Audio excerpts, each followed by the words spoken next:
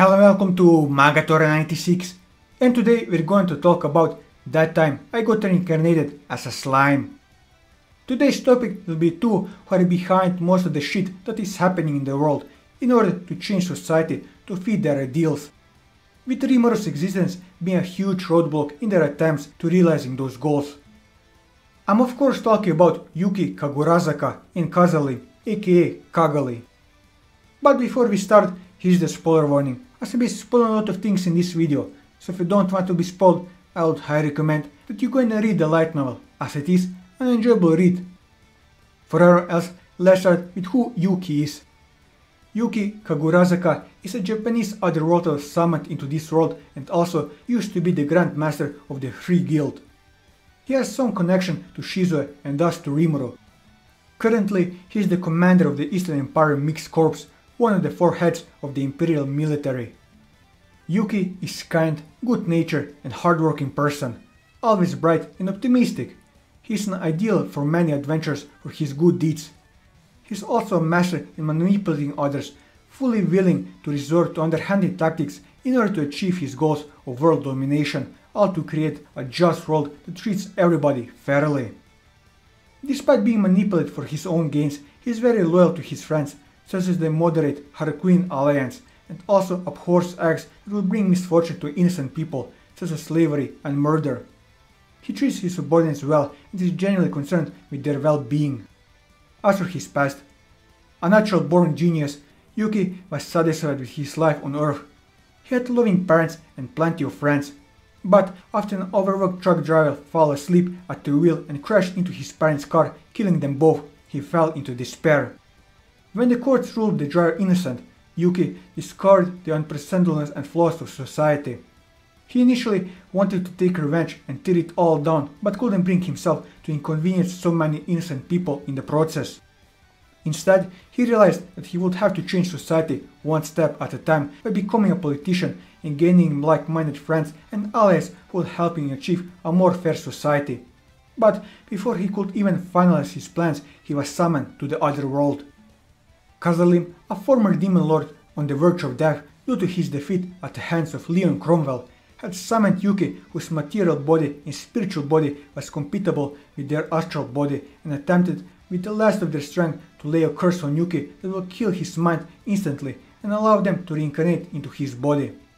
However, Yuuki, being a genius who already understood how the world worked during the trip between worlds, has awakened his unique skill, Creator, and used it to make his special attribute Anti-Skill, letting him resist the curse.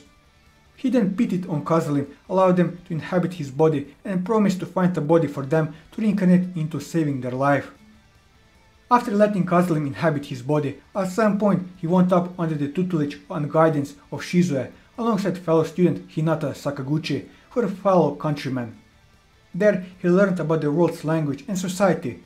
Alongside his teacher, Yuuki used his knowledge of a more modern world to work the Society of Adventurers into the internationally accepted Free Guild, which he was the appointed guild master of. Under his leadership, monsters-related death decreased dramatically, and new system and ranking monster based on the amount of magicals was established. Those changes allowed for trade to blossom and the population to boom in areas that were previously poor and decrepit, improving the lives of many.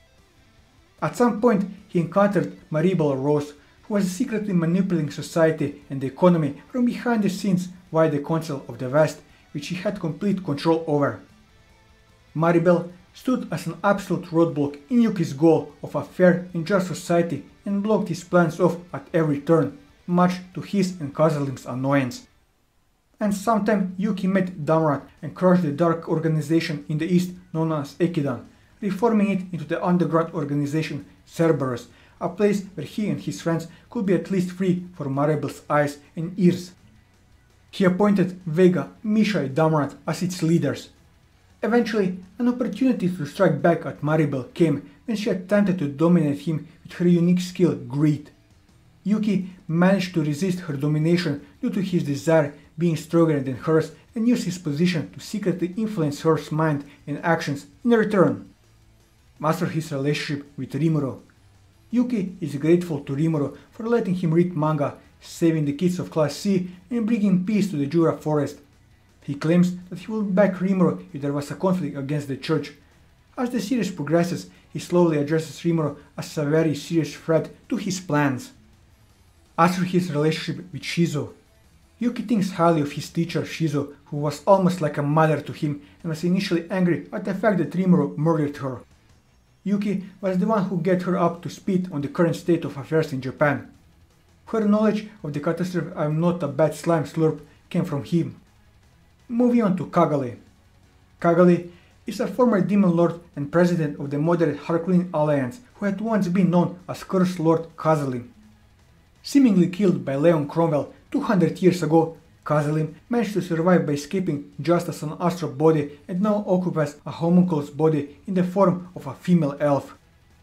Having taken the new identity of Kagali, she began serving under Yuuki as a secretary while still influencing the world with the help of her subordinates from the moderate Herculean Alliance.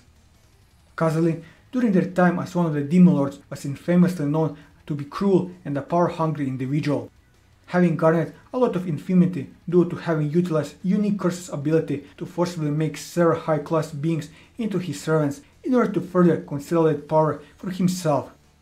He was also known to be highly destructive and ill-tempered once he was set off, having antagonized Roy Valentine and caused mass destruction during the subsequent battle against him. He was also known to be highly cunning and intelligent demon lord, having initially gained his reputation due to his uncanny ability to gather information and create complex ingenious schemes to obtain more power. They were known to control things behind the scenes rather than reveal their hand.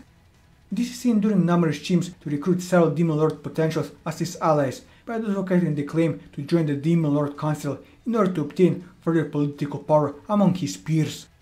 Where, despite his violent and manipulative tendencies, Kazalim was also shown to have a lighter and more friendly side to himself, seen during his interaction with the members of the moderate Herculean Alliance who are all genuinely loyal to each other and view themselves as family. Upon being revived and placed into a female elf homunculus, Kagali was shown to have taken several feminine habits, personality quirks, speaking tones and mannerism to that of a polite female secretary. Where, despite the new womanly traits, Kagali is shown to still retain several aspects of her masculine original Kazalim self, as seen where she retained the habit of being easily annoyed at Laplace's antics and will talk to him in a very brusque tone when she begins to lose patience with him. Kagali is also shown to possess a very vengeful side to her personality, as seen where she was greatly angered by Clayman's death and swore to avenge him, and she still felt immense anger and vengeful hatred for Leon Cromwell due to him having defeated and killed her original body. As for his past, centuries ago, Kazalim was once a member of the 11th royal family of the Ultra Sorcery Kingdom of the Elves, who at the time were one of the most prosperous kingdoms in the world, where Kazalim's homeland would soon spell its own destruction by its own arrogance and stupidity upon angering a young girl that will one day become a demon lord, Milim Nava, the daughter of the Star King Dragon Veldanov, resulting in the nation being completely obliterated and destroyed by her anger. Kazalim was one of the few surviving elves to have lived through the catastrophe and was stated to have witnessed Milim's wrath firsthand, causing the latter to hold a deep sense of fear for her and have a healthy level of respect for her might.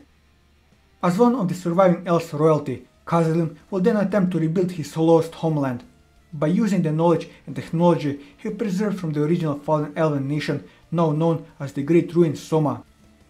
He managed to create many of the lost technologies of his fallen homeland, resulting in the creation of the capital city Amarita and establishment of the puppet nation G-Staff. Originally, he was one of the demon lords that were active prior to the appearance of the demon lord Carrion, Freya and Clayman, where he quickly built up a fearsome reputation as a cunning schemer and planner due to his uncanny ability to gather information. After joining the Demon Lord Council, Kazalim began actively searching for and recruiting beings of similar potential and power as himself who had the capabilities to become demon lords to become his subordinates. He would also create such beings himself using his magic, as seen that he created and engineered Clayman specifically to become a demon lord and also created Tyr and Footman who were shown to have formidable combat prowess that will possibly make them a match against a demon lord. During his time as one of the demon lords, Kazalim was known to have battled against Roy Valentine, of which Kagali was noted to have gauged his power to be equivalent to his own during his prime. Their battle was stated to have been destructive enough that all of the surrounding territories around them were destroyed, and resulted in the creation of the custom of the Demon Lords fights, and arguments being decided via majority vote of 3 was implemented.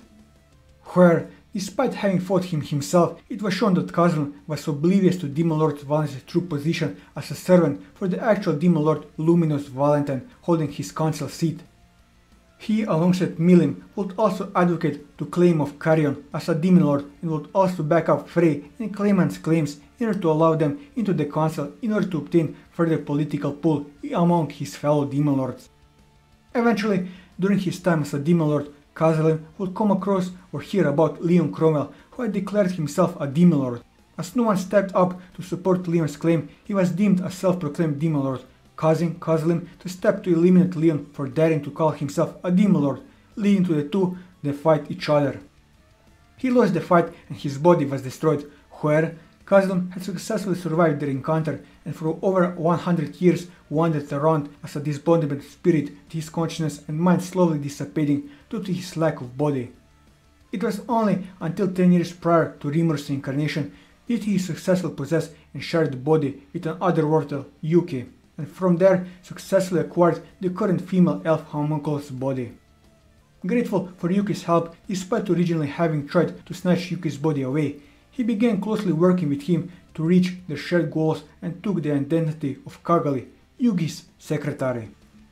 As for his abilities, Kagali is the creator of Tyr, Footman and Clayman using dead bodies. As stated by Kazarim, he has created and engineered the 3 of each possessing specific abilities and qualities to assist him in his schemes, with him specifically creating Tyr and Footman to have high combat abilities and prowess, while creating Clayman to have abilities more tailored to that of a commander and schemer such as himself.